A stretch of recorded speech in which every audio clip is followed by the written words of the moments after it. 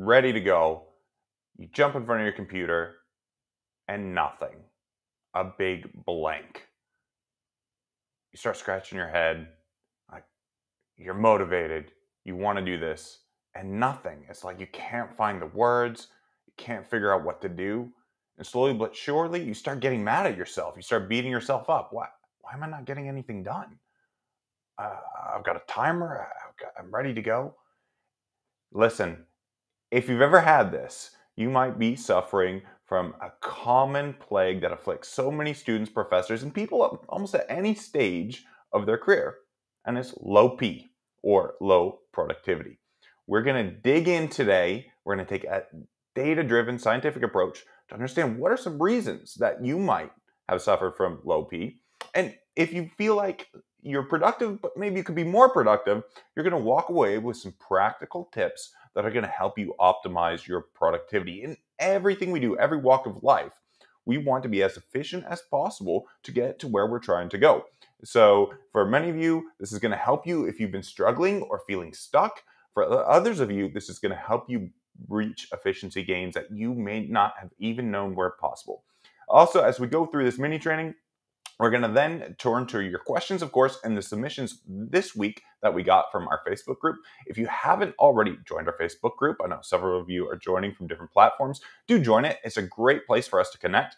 I specifically created the group FastTrack because I wanted to help democratize higher education. I was increasingly frustrated that I felt many of the things that I learned were one-to-one from mentors and just not available to many people across the world. I've come more and more to learn that the challenge for many students is not that they can't do research powerfully. It's not that they're not smart enough or not capable. It's just that they're not getting the right training, support, and guidance. Training and support that you often can't find just from a textbook these days. It comes really through bespoke, customized training to meet your needs. So with that, I'm going to dive into our productivity clinic. Again, one thing I have learned, never really intended to get into YouTube or Facebook or any of this, I never had a profile before I started this platform, is that if you do give us a like, if you enjoy our content, the algorithm then searches other people just like you to try to reach out to them and let them know that this support is available, valuable, and free to them. So do give us a like. It lets others know that you're getting value, and it really helps us to serve others who might not otherwise have benefited. So hey, Khadija, hey, Tal, really great to have you join. Both of you I know are extremely productive. And Tal, some of you may know Tal. We just put out a video of a great conversation with Tal and I, where Tal expressed some of his experiences going from being completely down and blue to now high flying, well on the road to academic success. An amazing story. Great to have you join us. And the other thing that's great in the group is you can reach people like Tal and others who we have the philosophy that if you've benefited from the support and training, you too have a responsibility to pass it on. So Tal, I'm kind of speaking for you. If you disagree, let me know in the chat. But that you're also really happy to provide that mentorship. And we have that in our group through group chats where we have other professors like me, grad students, and just dedicated people who want to make the world a better place. Join the conversation. Okay, so turning to productivity. One of the things that really separates the journey during a PhD is that it's not just like working a job where you have a task given to you that you have to accomplish. It's not like where you have a class, where you have a syllabus, and you might have to try to get a good grade to get to the next step. With a PhD, you have to master your own mind. And in doing that, you have to confront, in some cases, some of your own inner demons. You hear a lot of people talk about their PhD as well as like their baby that they were trying to birth. Something very intimate, passionate, very personal to them. And when you hear people talk about their PhD, you realize that they have had an internal struggle to get to the finish line. Now, for some people, they're very self-motivated. They have a high level of intrinsic motivation. This comes naturally. But what's often different in a PhD is this is for the first time where you might not have a clear roadmap. You might know, which road to take to get to the next step. And often in scenarios and times like these of uncertainty, the worst enemy holding you back is you. Stay with me. So, like I said before, if that's you in front of the computer having a blank and then beating yourself up, or if that's you not reaching out for help when you need it, or if that's you failing to take into account some of the tips I'm going to share with you to get that right support, these tweaks that can fix your productivity, or at least diagnose what is the root cause of the problem, you're holding yourself back unnecessarily. And so to conquer these demons, to go beyond maybe what you haven't done before, is a challenge, because often our minds will resist. We will often tell ourselves anything, any story, to keep from putting ourselves and exposing ourselves to something challenging. Some of you may have experienced this in a different domain, going to the gym. Right? For many people, there's a lot of mental discipline to first force yourself to get into a gym to train. And then once you're there, to even push yourself to get the benefits that gym has to offer. And that means pushing yourself beyond what may be comfortable. And this is definitely the case when doing a PhD, because you are being stretched. It is the only degree that effectively, I argue, you can't really buy. And I love working with people who have PhDs, because I know they have developed a mental resolve, a mental wherewithal. They have been able to conquer inner demons that hold them back from doing things that are hard. Because you have to force yourself to step into an environment, a situation where you may draw those blanks, where you may feel uncomfortable, where you may feel uncertain. And our normal impulse when faced with that is to run, is to go the other way. And how does that symptom play out? Falling behind, feeling frustrated, losing hope, and eventually facing a vicious cycle of burnout. And the reality is that most people who start on a PhD, on average, the statistics are 1 out of 3 do not finish. And it's very easy for us to then, our mind, again, protecting ourselves, find anybody else. No, it's my supervisor. Oh, no, I didn't get the right training, or find any reason. No. You have to master your own mind. And ultimately, the responsibility for the success or failure is with you. It's a very hard thing to accept. I know it's a very, very hard thing to accept. But what about? No. And you need to bear in mind that this is part of the challenge and the struggle of getting to the end, of getting to that next level. Now, but I'm struggling. I don't know what to do. We're going to go through that. So what we're going to do is we are going to approach your productivity like scientists. We are going to try to get the data we need to understand what is a source of low P and how you can fix it. Because there are tried, established, tested solutions to productivity. I'm not here to sell you anything. I just want to help you get to where you want to go. And I don't want you to feel trapped and that you have to run away from this. So I'm going to pull up a whiteboard. I'm going to give you a very simple framework that's going to identify and diagnose some of the most common causes of low P and tactics to help you deal with it. So, okay, I've got here a whiteboard, and hope you all can see it. If you can't see it, let me know. That unfortunately sometimes does happen to me, that things on my screen don't show up how I hope they're going to. And let's see here. Does this have the whiteboard? I'm not sure. Hang on 2 seconds, guys. This does not appear to be showing the whiteboard. So hang on a second. Let me try this again. I'm just going to connect the whiteboard on the screen. So let me remove the source. Let's add a source. Okay. All right, now we should be able to see it. Okay. So let me give you a simple framework. And I do this because as a scientist, I like to use DAGs, which if you've seen some of our quant training, which you can find freely in our group, if you're doing quant research, actually any research, a DAG is helpful to set out your logic. So if we're going to trace the underlying causes of low P. There are really two domains going on. I'm going to just kind of draw this imaginary line to split them. One domain, I'm going to say, is a set of technical problems that you're confronting.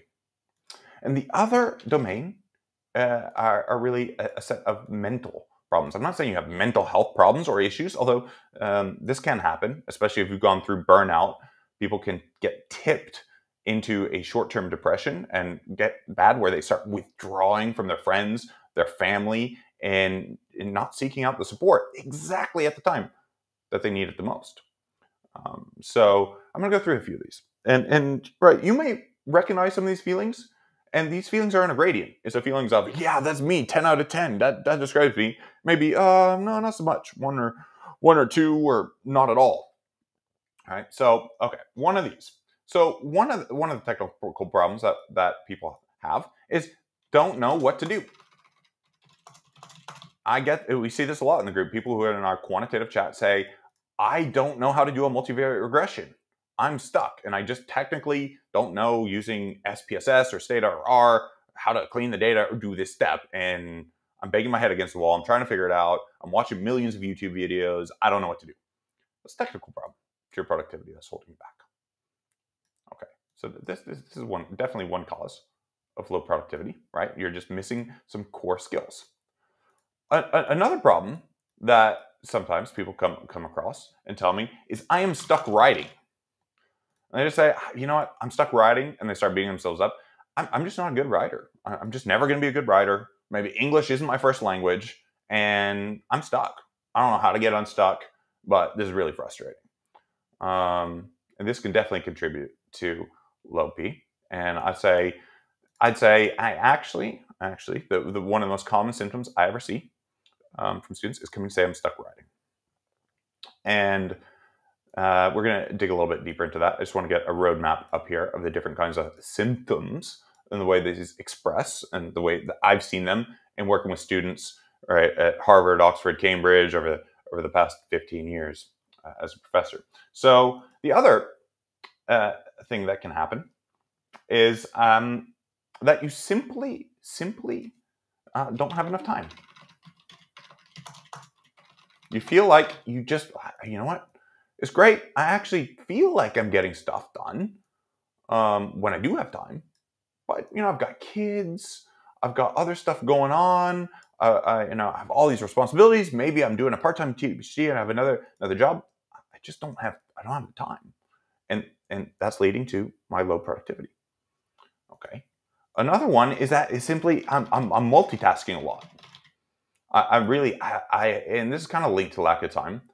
That I got so many things to do, and I'm just bouncing from one thing to the other, and it's really hitting me because when I finally sit down, it's I'm just kind of distracted and a bit frazzled, and I'm just not there. And that can happen with really. And they'll say to me, "Well, I just need to get better at multitasking." That's it. I'm just not good at multitasking. Okay. Yeah, heard that a lot. And another is that they'll tell me, well, I'm just getting distracted. I'm getting in front of the computer and I'm drawing a blank, and I'm just blank. And I don't know if it means I'm stuck writing or I start writing and then I don't know. It's like my train gets derailed and I'm there, but then suddenly I'm not there anymore. And I just kind of feel like I just don't want to do it anymore. So these are kind of, look, there's more, okay? But these are some of the most common ones, guys. And don't be embarrassed. Have any of you experienced any of these? Let us know in the comments because, right, many people with low P, I think one of the problems is they're embarrassed. They don't want to say, oh, guys say, hey, do you have low P? I have low P, guys. Yeah. Because you don't want to get found out. You already feel, potentially, if you have low P, a little bit like an imposter, like a fraud, and somebody's going to figure out, like, oh, you're not good enough. You're not going to make the cut. And they're going to kick you out. And that's scary, right? Because then those inner demons you got to conquer come in, mastering your own mind, and you start to doubt yourself. And you lose your confidence. and it's like you've lost your whole groove, and it starts kicking this negative spiral. You get in your head, and then you're stuck riding, and you're like, I can't get out of it. And you don't know how to break the cycle. Well, we're going to help you break the cycle because we got tried and tested techniques for each one of these symptoms of low P. You've got to think about what is going on. So we got somebody in the Facebook group who says, I am stuck. Okay, I'm going to go with stuck riding and don't know what to do. Okay, so, and don't know what to do. So most people, I will say, they will often identify stuff on the technical side. And I kind of tricked you a little bit by drawing this bright line, because many cases, as I start to dig deeper, these technical side problems have some origins that actually are linked to other things going on. Not always, but often. Okay, so if you are stuck riding, often there are a couple things going on. Often, right, if we trace back here, you feel stuck. Well, in the first place, it's that you shouldn't be writing. You're not ready to write. If you're not ready to write and you're trying to write, you've got a problem. I have so many people who are not ready to write, and they're trying to figure out what they want to say by writing. Writing is often the last 10 to 15%. I even say less, probably 10% of the project. You only want to write when you've done the analysis and you know what you want to say. You know what your key points are going to be. You have a clear outline, a clear structure, a clear framework in place. And so people will tell me, oh, I'm going in circles in my writing, I'm just stuck, I'm getting nowhere, I'm editing, re-editing. Oftentimes, this traces back, you're just not ready to write. And so taking that step back, if you're doing quantitative work or qualitative work, we create a result set where you have your main points, your main big messages, your kind of highlight reel of what you found from your analysis. Maybe in tables or figures, or in qualitative work through a table with key quotes and themes that have emerged. When you've got that, you'll find, actually, I know what to say. And you begin to write things yourself. I often recommend, too, another framework here. I recommend writing from the inside out. So oftentimes people get really stuck and they're trying to write an introduction. But that's the last thing you want to do. It's the hardest thing to write. And it's going to change. It's going to change in light of what you ultimately find. Now, sometimes your program may want you to write an introduction already because they want to see that you're making some progress and you can get things done. That's okay. Don't get too hung up on that. But generally, what's the easiest thing to write? Let's take a step back and think, what's the easiest thing to write? The methods. Because you've already done it. It's almost like writing the recipe for a cake you just baked. You're just going to say, well, this is what I did. And so if you're stuck writing, right, now imagine trying to write those methods if you hadn't done the methods. You could try, but you might have to go back and change it multiple times. It won't even necessarily be true to what you ultimately did, because as many of you know with research, things sometimes evolve in unpredictable ways as you go along. So again, it's just to show you, if you're stuck, often you're not ready to write. And if you do write, I recommend writing with something that's going to get you moving and feeling good. Right from the inside out. Start from the methods, then go to the results, then go to the conclusion, and circle back last to the introduction. Inside out really helps people who are stuck writing. And remember, you need to have a clear structure in place. You need to know what you want to say and have that clarity. And often, when I'm working with students and they're stuck writing, I say, well, what do you want to say? What's your main point? And even trying to explain it to me, they go in circles. I'm like, well, no wonder you're going in circles with your writing. It's not that you can't write. You can write. So you just got to step back. Okay, so that's one problem. And again, if you're stuck writing, tell me if this is not you. That's okay. Because there are different reasons that you can also get stuck writing. Another reason to get stuck writing is you genuinely don't know how to write. And that's okay. I do find this commonly because often it's just not taught. And this is, again, one of the purposes of this group, because unfortunately, this is one of the most practical skills that employers want, that you have to use day in, day out. It's like bread and butter as an academic, is you need to know how to write. And yet we don't teach it. I think it's a scandal that we don't teach academic writing. And guess what? It's simple. We've got the formula. It's our peer system. If you haven't seen our peer system training, you've got to check this out. When I say change your life, I mean, living testament to people in this group. Tal, maybe jump in here as well, because your writing was good before, but it will change your life. It will change your writing. It will change your career prospects. So a very simple system that will make writing smooth and easy. And if you haven't had writing training and you're trying to write, well, look, academic writing is not like writing you've done before.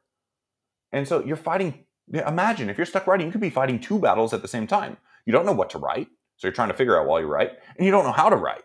Well, naturally, that's like sending a baby into like a jujitsu match. It's like you just wouldn't do that. That's a terrible idea. You need the kind of basic training before somebody can even begin to spar, and in this case, enter this realm and wrestle with ideas and contribute something new. So, this is a big deficit, I think, across the board in university training. And I would say, I often like to ask my students, have you had any writing training? And it's like 1 out of 10 students in the class maybe had some writing training, maybe in high school, not even in university. It's very low. So this is quite common. So yeah, and people are saying here, peer is gold. Really, guys, it's just one of those ideas. I think good ideas kind of hit you between the eyes, and good art's like that too. You see something and it never leaves you. You may love it, you may hate it, but it sticks with you, and this will stick with you. So these things already, if you're in this cycle, right? If you've been here, you know that you will be burning a lot of time. The other thing that when people are often stuck, and this applies to this scenario of don't know what to do, is to seek help. There is no shame in this. And in fact, one of the things that I think took me a long time to learn and took me confidence with myself. And I had to fight a lot of my own demons. I remember when I was a student in class, there would be something I didn't understand. And the professors would say, any questions? And I'm like, I don't get something, but I don't want to sound stupid in front of other people. And I would get anxious. I could feel my heart rate going up. Again, it was that imposter syndrome that I hadn't dealt with. I hadn't mastered my inner mind. I hadn't conquered those inner demons of, as somebody in the chat is saying, that being judged aspect. And I was scared. And it held me back. And I was too scared to say, no, I don't understand. And it's even now, it's still hard to say, no, I don't understand. Can you explain it to me? Something so simple, and yet we don't do it. Again, because we don't want to be found out or something wrong. So this is exactly when you need to seek the right kind of help. Nobody is going to do that for you. Nobody's going to complete this journey to get you to the finish line. And all of you are already here. You've already been judged by your programs as good enough to take part and get to where you are. But the catchphrase always sticks in my head, and I think helped me to start seeking help, is what got you here will not get you there. I'll repeat it. What got you here will not get you there. Hugely important. Hugely important. Think about it. You're doing a completely new task. In our minds, we want to do what we know how to do. But that's precisely why you're going down this journey. To push yourself to new limits, to acquire new skills. So it's natural, right? If you are like babies in the field, I think one of the most humbling experiences for me was when I started as a PhD student, was like looking up at these giants and gurus in the field and feeling very, very small. And right, as you climb the mountain to get to where you are, as you continue to climb that mountain, you are going to need to get new techniques, methods, skills, abilities. You have to seek help. You have to make that investment in yourself. And don't be afraid of that. That is what this time is for. I miss the time that you have when you can invest in yourself. So I seriously, don't lose sight of that. So somebody's saying, so true. I'm not sure which part, but really, really important. So, guys, let me know if any of this kind of these feelings. We don't often talk about the emotional side of the equation, but we often just talk about the technical, the riding, the ability, the ideas. But beneath all of that is this hidden layer of our state of well-being, in our emotions and our feelings. And we don't always. There's this idea we've got to be cool, rational scientists. We just want to negate all that stuff. It could be farther from the truth. The people who really thrive and go far are masters of their state, of their mind, of their presence. And the symptom, again, when something is going wrong, is this low P. And this is a great case study. You have to flip this and think of this as, if I have low P, this is an opportunity. There's an opportunity for me to take proactive steps now to improve and do something about it. Okay. So I talked about using a data-driven approach. How can you do this? So I think many of you, if you are struggling with low P, flipping up here, will feel a lack of time. And often that lack of time, could very well be that there's a lack of time. And the natural strategy is, if you have a lack of time, you need to find a way to win back your time. So how are you going to do that? What is the approach? Well, we need to approach it like a scientist, and we need to do something called making a time diary. Probably, I don't know if you've ever done this before, but all right, I've got a really good friend, probably one of my closest friends in high school. And we used to play tennis together, and our paths kind of took a fork in the road. He got married, had a family, started working a job, and I continued kind of the lone traveler, single life as a student, and somehow in there he developed the dad bod, and probably not just one dad bod, but the equivalent of 3 dad bods. He was morbidly obese, and caring about my friend, I'm like, hey, look, I've got to lose some weight. And he's like, yeah, man, but it's hard. I don't have time. I can't go to the gym. Can't do other things. And like diet, I'm like, okay. Well, look, let's just start. And let's get data on what's going on, and then we can diagnose. Is the problem is that you're not exercising? Is the problem that you're just eating some of the wrong things? And so, what did we agree to do? Well, we're going to count calories using an app like MyFitnessPal or something else. And we rapidly realized, hey, he was getting more than 10,000 steps a day in his job, which is pretty good. But just by tracking the calories, we figured out, hang on, wait a second. There were just a few meals and snacks and things that, few tweaks and substitutions, we were able to knock out on a daily basis about 650 calories from his diet daily, and he didn't feel like he had even lost anything, or he didn't even feel more hungry. What gets measured gets done. And this approach of just counting calories has its own benefit in itself to make you aware of where the inefficiencies are. It's the same with the time diary. You need to log your activity, and there are lots of tools. There are apps you can download 100% free. You can do this with a good old-fashioned Excel sheet to track your time. Do this for 1 week. Track everything you do. You've probably never done this, but it's worth it. And it'll change the way you look at your schedule. It's going to help you capture dead spaces in your time and reactivate them.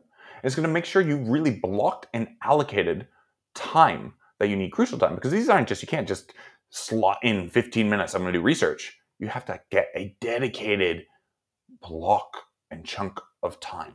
So once you know, I've got the help, I know what to do, I'm not trying to write when I'm not ready to write, yeah, we need to budget the time, and we need to budget efficiently.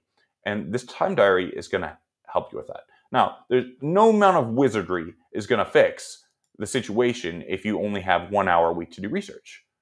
If you only have 1 hour a week to do research, even after this time diary and you just can't block it, just don't beat yourself up. There's not a whole heck of a lot you can do beyond that. There's 1 hour. I often say to publish a systematic review, for example, if you can invest 5 to 10 hours and you got the right support and training, you can get it published and done within 3 months. I had a doctor I was working with. She only could do 1-2 hours a week because she was working a lot in the COVID wards.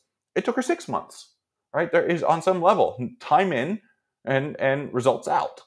And that basic equation, you can't negate. So, but do take this time diary, and from that time diary, it's going to help you identify the two things I'm talking about. Is dead spaces you can maybe activate. So you can be reading on maybe on a train on the way to work, or listening to a podcast on the way to work.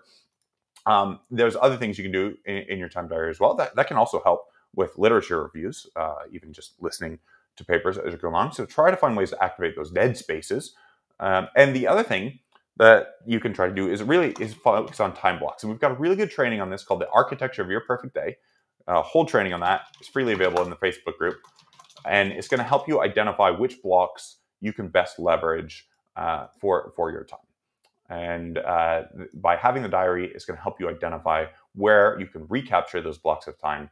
And that will make a difference to really optimize the time that you have. Second thing I want to talk about here is multitasking. Here we go. Here we've got a user, by the way, saying, I have my own days and time diaries are great for planning my day, focusing my tasks, maintaining, improving my well-being. Yeah, it gives you a sense of control.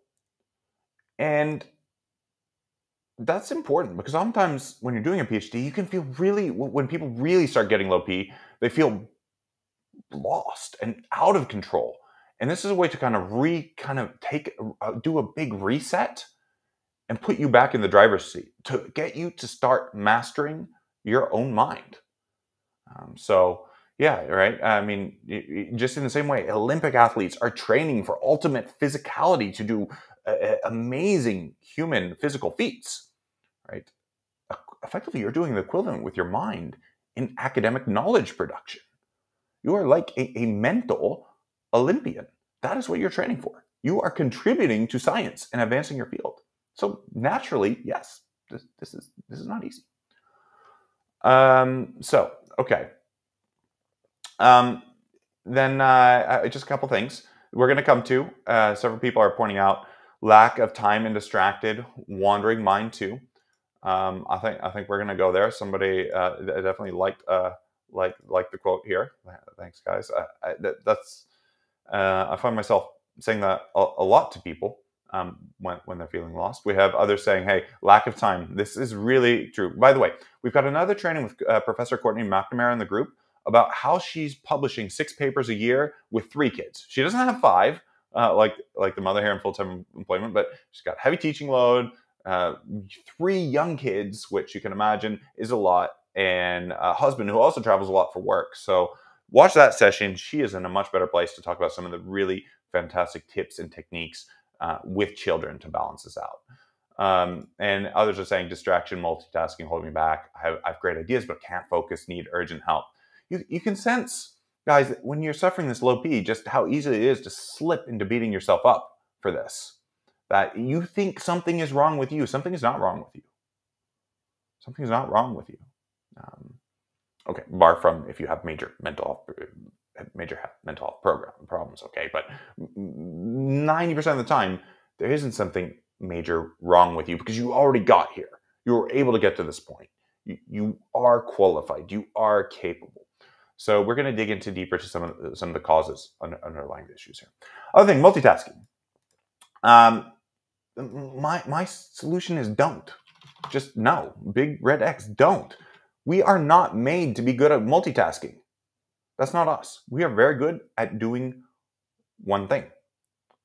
And so if you're trying to do 10 things at once, well, how are you going to have the time, energy to break new ground, to push yourself to that new mental frontier?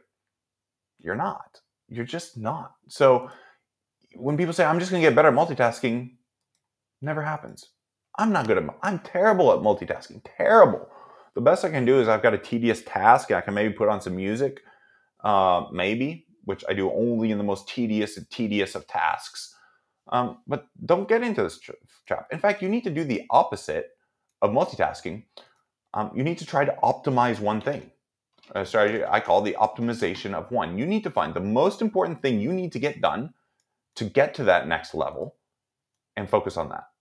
And have almost a maniacal focus on that one thing. And in some ways to do that, sometimes again, because remember, your mind is going to want to tell you, nope, not going to do that. Don't want to do that. Nope, don't want to do it. And any excuse, oh, I need to go check the laundry. Maybe I need to pack my kids' lunch. Anything, any reason to escape. And this is a strategy, and this optimizing one, once you know what your one is, called kill the frog. And kill the frog is this idea that, right, you need to go, like, the most unpleasant thing, that's the most important thing, right? Whatever that is, that most important thing, even if it's unpleasant, needs to be the first thing in your day, first thing in your time block that you allocate. So you need to define your one and basically kill it. That's what you need to do, and get out of this multitasking cycle that can trap you in a cycle of low P, not doing any of the tasks well at all. Okay, let me keep going. Distraction. Right, there's an easy fix and a hard fix here, depending on what it's coming from. Sometimes distraction is coming from, you are in an environment where, hey, your kid walks in the door and starts sucking at your leg, I'm hungry, or the phone starts ringing, or you got Facebook or socials. Again, remember, your mind is looking for these excuses to get away from the task at hand. We have mental muscles, and often in this day and age, they get flabby because everything is pushing us to short time cycles. I go on Instagram, I see a reel, right? I produce content on YouTube, I make a short, and I have to squeeze everything into a minute because that's what people's attention span is. PhD is like you're a salmon swimming up the current, against the current, because everything is pushing us to limited time cycles. Hit here, bam, bam, bam, bam. And instead, what you have to do is stay focused for an extended period. I see it with my students all the time. I give a lecture for an hour and a half. I routinely go to the university, and this is like, students can't concentrate for an hour and a half anymore. They're not there. These lectures don't work. You're distracted because that type of deep, intense concentration, you never do it. It's like if you're going to go tell me to say, okay, hey, go bench press 150 kilos, like, it's not going to happen. It's not going to happen. I got to build up slowly to that. So, right, think of it as like mental training, like you're a mental athlete for the mental Olympics or something. And it takes training to become indistractable. The way you can do that and help yourself is to construct an environment that makes it easier to be indistractable, right? So put yourself in a blank room, turn the phone off, shut off your socials. Don't let yourself, right? There's a cliche that's really true that pre-commitment is more powerful than willpower. It's like, look, if I go back to my buddy who's having trouble with food, some of the things we found were snacks and certain chocolate bars that were contributing to those 650 calorie excess that we were able to knock out. Right? We had two strategies. One say, hey, don't eat that. Just don't eat it.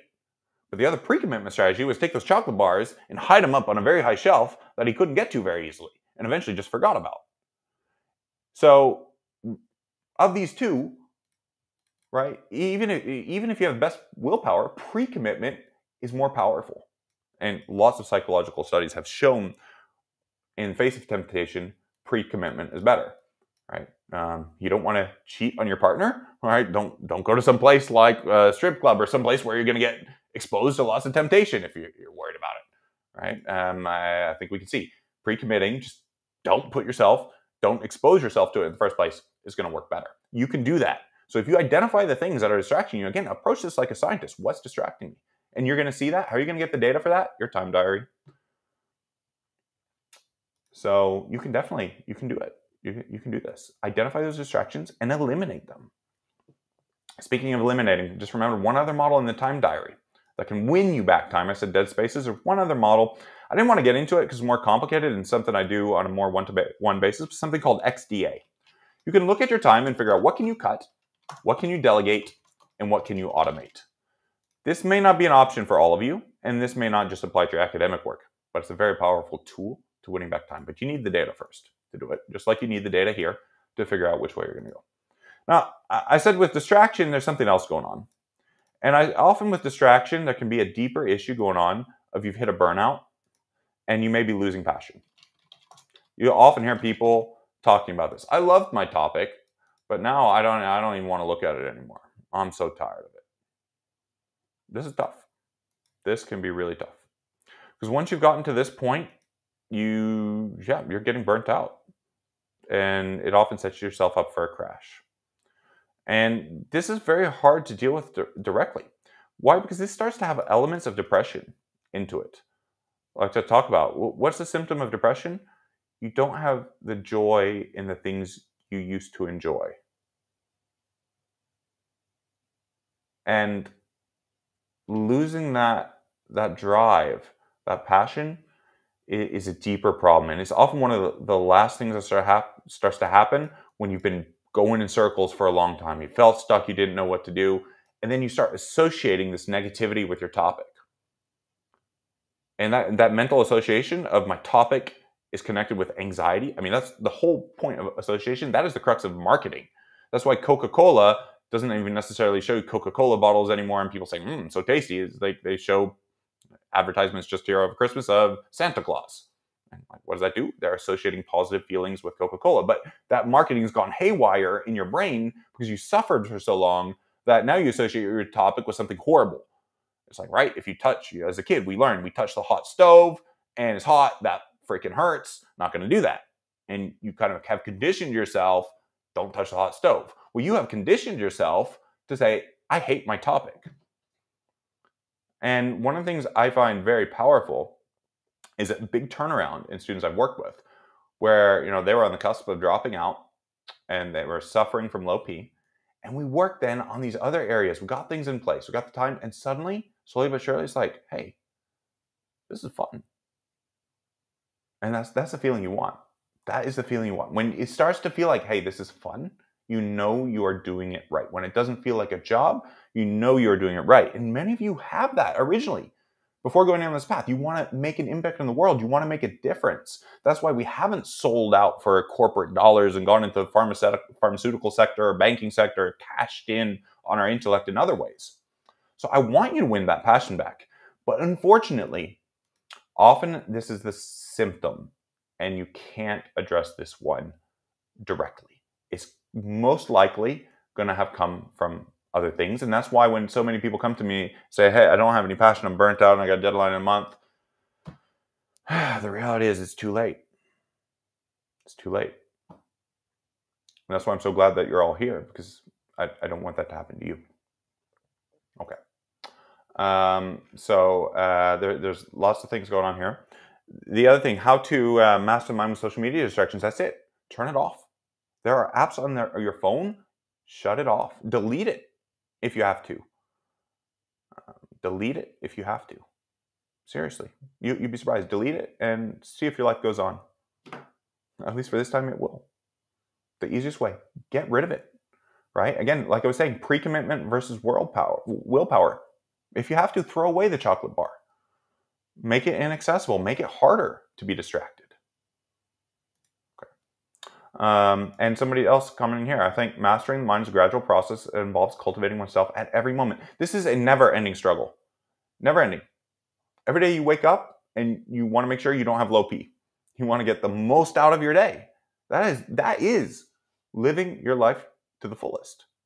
That is you controlling your day, your destiny, not being in a constant reactive mode.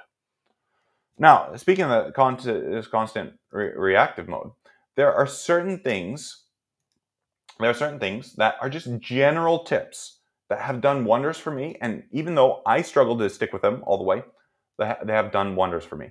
So one is, especially in this time, right? If you think about military discipline, everybody is on a clock. They are on a schedule. Because, right, the military basically owns you. You are like their slave, and they want to get the most out of you. They're going to squeeze productivity out of you. They can't let you be low P. And they have a routine. Once you have identified your time diary, I think many of you will find your day and your schedule is chaotic, is not regular. And for you to get those right associations of getting in the zone, being in a workplace, you want to show up consistently, regularly, as best you can, within the constraints of your schedule and the kids and the job and other things you might have going on. But you do need to try to create a routine, and this is going to help you get good associations when you get into that space of, hey, now it's time to work. And it's going to get easier to get in that flow. Again, we're setting up our work architecture to make productivity easier. So that routine is going to help. The other thing that's going to really help is your sleep hygiene. And anxiety doesn't help if you're facing that, but some things on sleep hygiene that really help, I found, are the 3-2-1 rule. Don't know if you're aware of this, but it's stop eating 3 hours before bed, stop drinking 2 hours before bed, and 1 hour before bed, get off social media.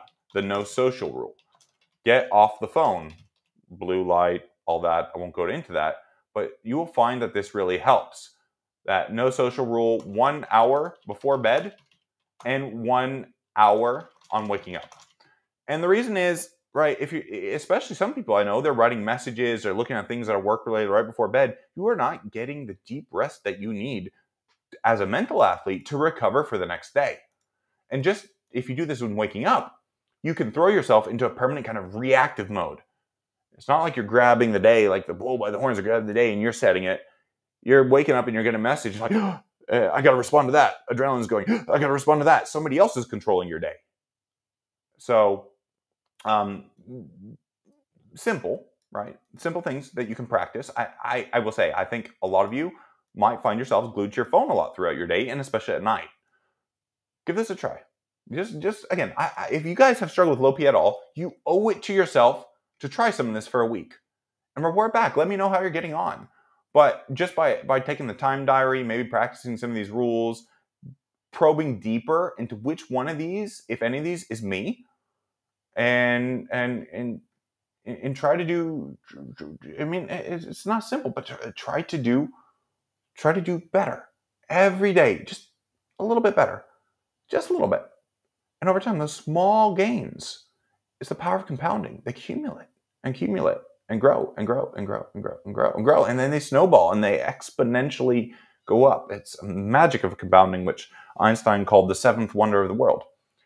And these small, the accumulation of these small gains in your productivity get to where you will be amazed. It's almost like having a superpower when you can control your productivity at will.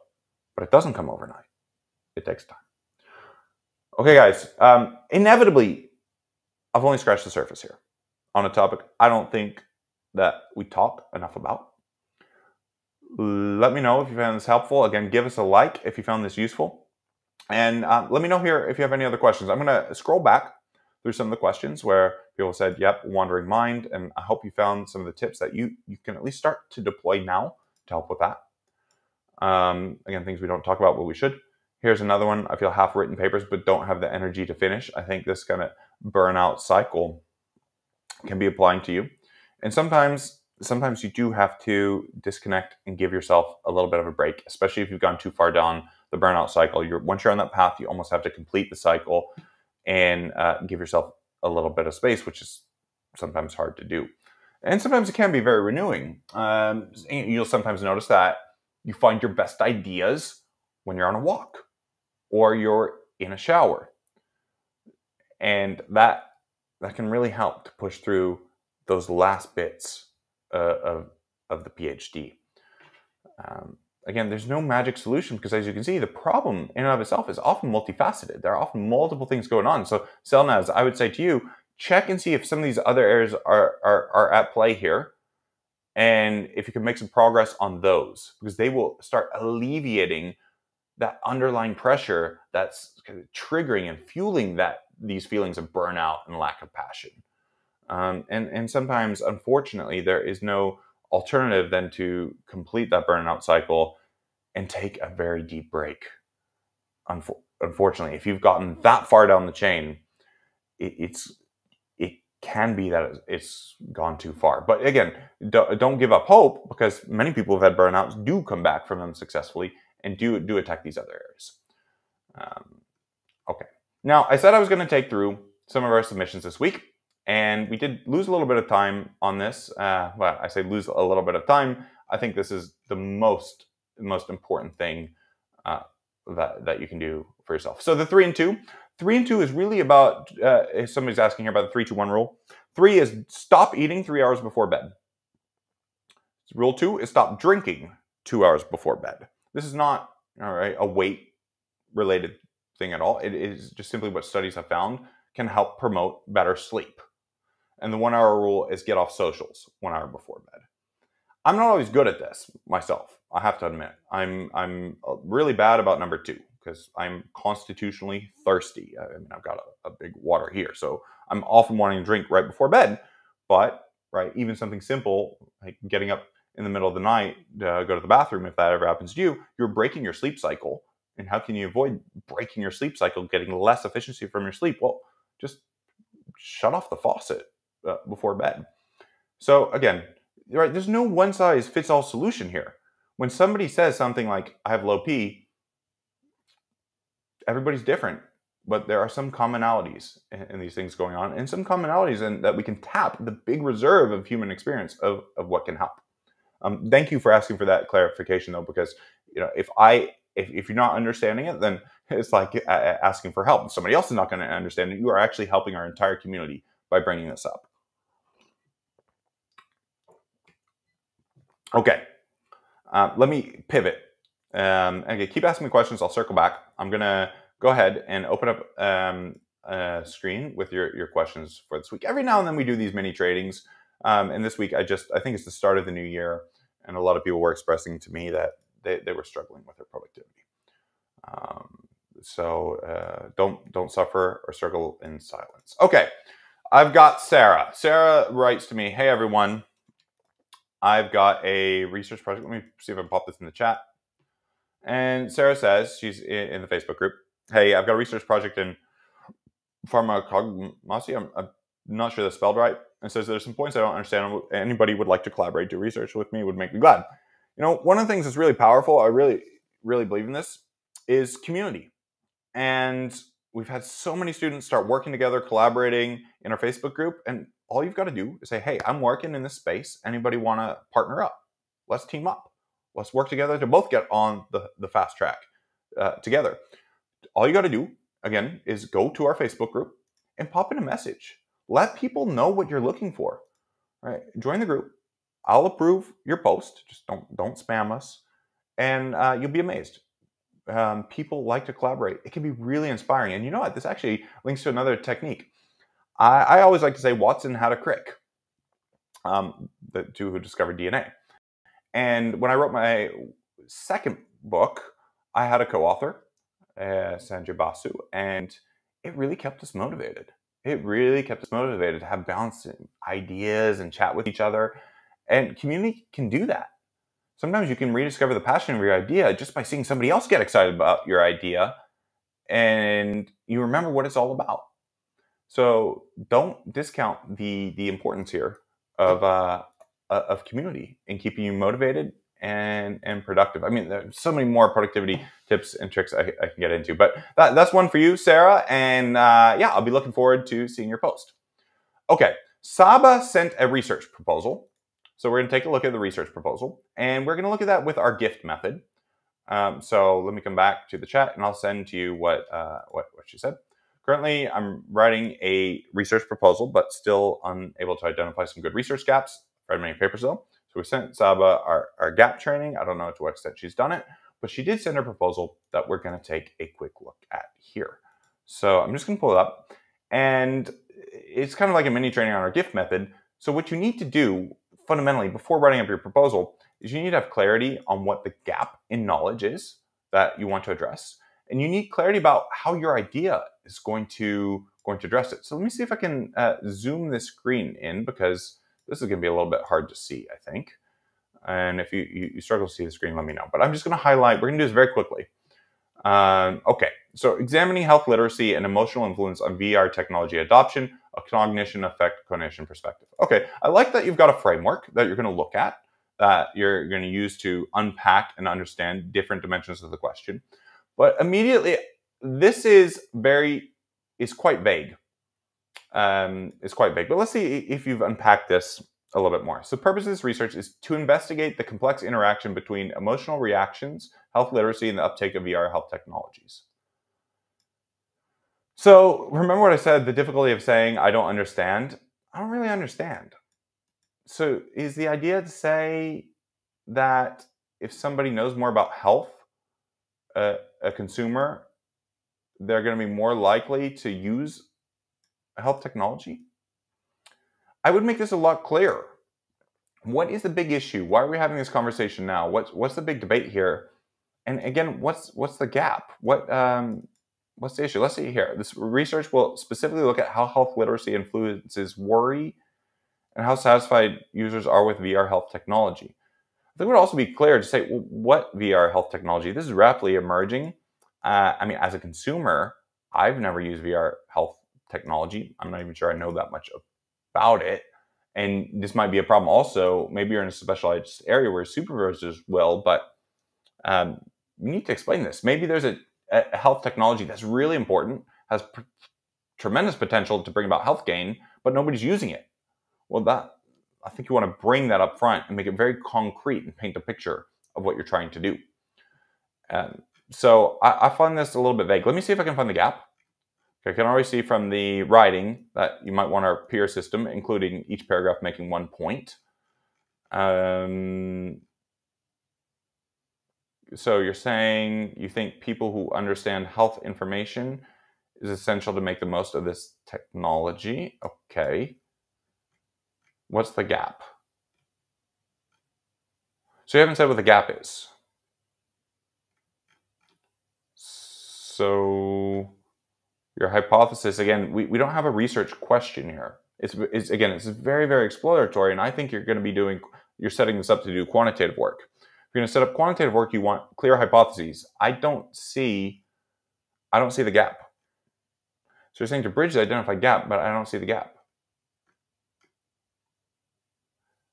So I think you're wanting to say people might feel anxious about using this technology, but somehow that's related to if they're more health literate, and that will shape them adopting it. So I think you need to try to get generally, thanks for sharing this with us. I think you're on the right track. You've got the right elements there, but you need to get much more concrete. See if you can set up a clear direction of your research question and even map out a causal chain which you wish to study. It looks like your outcome is technology adoption, but you need to go a little bit more in detail about which of these are very commonly accessible and available to consumers and why they are so important. Yeah, this is, again, there's a lot of good things I like. I also want you to look at our peer writing training because that's going to help you make the case more clearly to get structurally to say, here's the gap, here's what we don't know, and then roll in, here's my research question and plug that gap. And we want those two to be directly in contact, but as they're currently written, they're just not fully clear. Somebody says, just back here, so you didn't comment on my question. Shoot, sorry, I'm not sure which question you're referring to. So let me know again here in the comments, and I'll come right back to that. Okay, continuing through, we have Safiano who says, how can I access the advanced search builder for Scopus and Web of Science? And Tal had an idea on the earlier question about diffusion of innovation theory. Yeah, that's one of the great things too. I can cover a lot of areas, but we've got a lot of subject experts in the group too who can give you really helpful feedback. Okay, how can I access the advanced search builder? Okay, well, to go into Web of Science, let me show you how to do it. Usually you need to go through your library's portal because you need to get access to the subscription. So right, many people will go to Web of Science and create a login in Web of Science, and that is not going to get you, it's going to get you access through your account, but not your institution's account.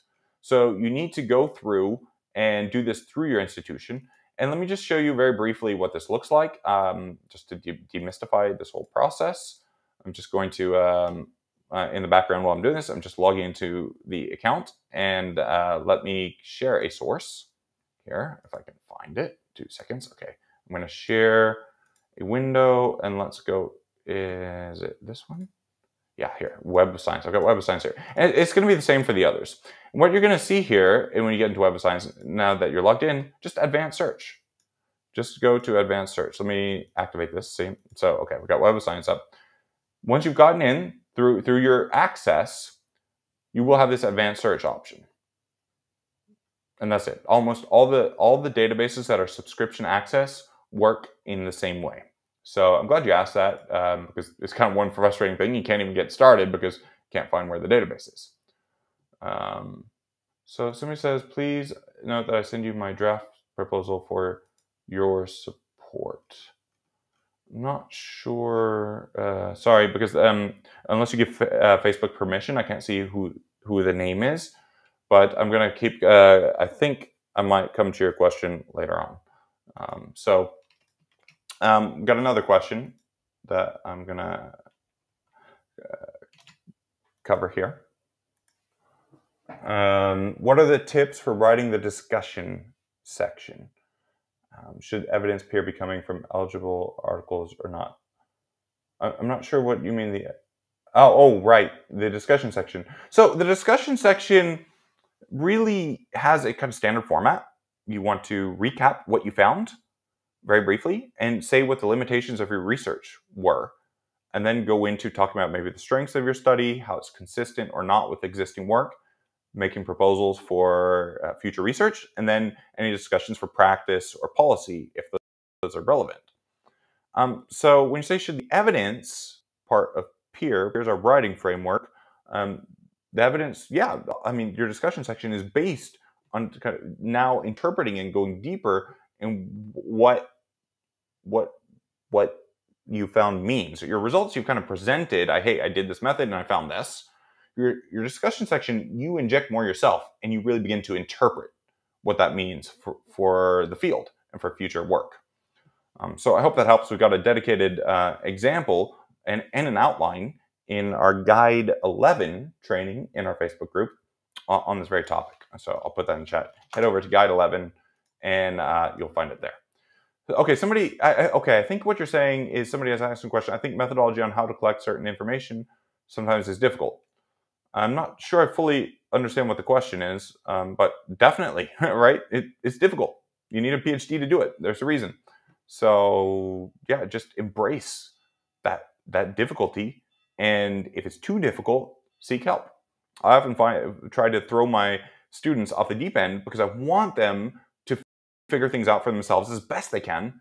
And then I'm not going to let them drown. I'm going to pull them out and help them to keep swimming. So yeah, it's difficult. So I'm coming back on the research proposal. Does this research proposal seek to explore people's health literacy using technology such as health apps? Yeah, that might be a nice clarification. That seems already more clear to me than what was there before.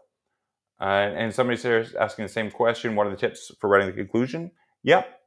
Head to Guide 11, and the discussion and conclusion are often following the same framework. So check out Guide 11. It's really going to help you. Okay, we've got sorry, mispronouncing your name. Ububakar saying, asking if he can do a systematic review on the topic. Topic here of drug abuse and political thuggery. So, drug abuse and substance use more generally is a common term. Political thuggery, I think maybe you mean corruption. I would really recommend you could definitely do a systematic review on this, although I don't understand. Do you think that I don't really understand really the substance use I get, but do you think politicians are using drugs and then being more corrupt? Or I'm not sure I understand, right? So in a systematic review, like with any research, and the proposal we looked at before, we need look, the research is hard enough. Like we just had somebody saying the methodologies are difficult. Make it simple. Ask a simple question. Right. So let's share with one student I've been working with just today. His question is very simple. Can artificial intelligence play the role of a second medical opinion? Right. When you go to a doctor and maybe you're unsure, you go get a second medical opinion. He's asking a deep question. Can AI be that medical opinion instead of a doctor? So try to frame things. You're going to have a much easier time if you shift from doing research that's exploratory to research that asks a clear question. In general, ask a question when you can. You're just going to save yourself so much headache by having a very clear, well-defined topic. Okay. And I love comments like these. Here's one who's in the Facebook group, JJ Chung, and actually we've chatted a little bit, but this is just awesome to see. Annoyingly, this platform doesn't let me put everything in, but I love getting comments like these. The peer system, simple English approach, enlightened me in my academic writing. I'll read some of the rest here. And let me see if I can get the rest of this in here, share with you, because it's just, right? When you guys are doing well and benefiting from your training, it makes me happy, right? We kind of work here effectively as not for profit, and because we just want to create really good content to help you guys. And it's just great to see somebody who's been struggling and stuck feel like, I've got the tool that's just kind of, it was the key that opened up this lock that had kept the door closed in front of me. So thank you guys. I hear this so much by Pierre, and she just keeps going on. Right. Just saying that she's really getting a lot out of it. Thank you. Really, really appreciate that. Okay, guys, I think this is a good. Oh, one last one. Sorry, Kioma, if I missed you, I'm really sorry because I get a lot of these every week. So don't feel bad about chasing me. I tried to cover everybody. Last one. That's a good one. Does anyone know where I can publish my dissertation writing without paying a publication fee? So you want to check journals, and when you go to the journal website, it will tell you what the different submissions are. So you'll see submit a manuscript, and maybe we can take a concrete example and see if I can find it. And I often curse myself by saying that because then I try and I'm not able to find it. But let's see if we can. So let's take a journal, one we were thinking about. Journal of Medical Ethics, for example, was one we're thinking of submitting to. Is this showing my screen? Yeah. Journal of Medical Ethics. Submit your manuscript right here. Instructions for authors and copyright. Here we go. Copyright, article transfer, waivers and discounts. Here we go. A waiver may be available. So for this journal, right, are you based in low-income countries, you're eligible for a full or partial waiver. I hope you can see this. Let me see. Can you see this? Maybe not. I'll make the font bigger. Right, and this we've got a lot of you in the community who are based in low-income countries, and that's fantastic. Take advantage of that. That's awesome. And there's still this, regardless of the funding situation, authors can still choose to publish with us at no cost. Right? This is just making the open access available, and then there are often options here that you can choose at no cost. So you just need to go. Every journal, when you get to submit the manuscript page, is going to have these details. And check, because it may be your institution subscribes to different consortia, like here, these different groups that have open access agreements. So this is saying you need to check with your institution, has this deal with this journal, which is part of the British Medical Journal publishing family. You may have these waivers and so forth. So, if you don't do that, you're going to miss out on journals where you don't have to pay a fee. And I'm of the mindset that you don't have to let this fee prevent you from publishing in high-impact journals. In fact, if you are in a low-income country, you have a series of advantages you may not have even been aware of. If you have any more questions about that, get in touch with me directly. I'm really passionate about helping students in low-income countries publish and access these journals, because that really makes a big impact. I mean, I have people who told me they're the only person from their community, and even some of them in their department at their university, that were able, thanks to this training, to publish in some of the highest impact international journals in the world. And yeah, guys, this is part of why I get out of bed in the morning. So listen, I hope you benefited from this training on low P. If you've seen any of these signs or symptoms, or you just want to improve, this is a quest that does not continue. It does not end in one day, but will carry through the rest of your research and your entire career. And guys, thanks. I really love hearing that this is helping you. Look forward to be in touch with all of you in the DMs, and we're coming up on Friday, so hope you all have a wonderful rest of the week and weekend. I'll see you at the next session.